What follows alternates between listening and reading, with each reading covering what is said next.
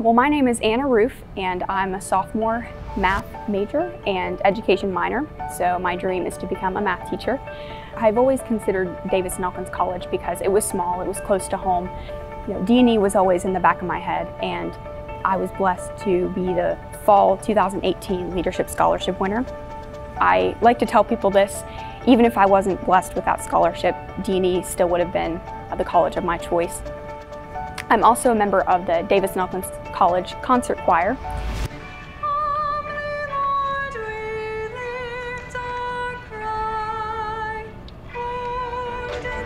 And I'm also a student ambassador as well. I work in admissions throughout the week.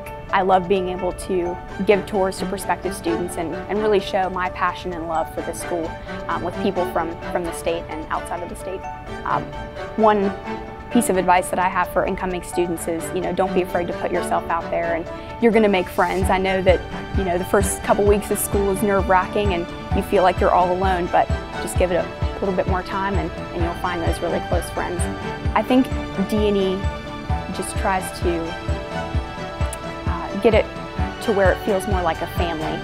A lot of the professors will challenge you more than teachers in high school will. They want to challenge you, they want to push you, they want to get you to that point where when you go into your career field, you'll be able to handle any certain situation.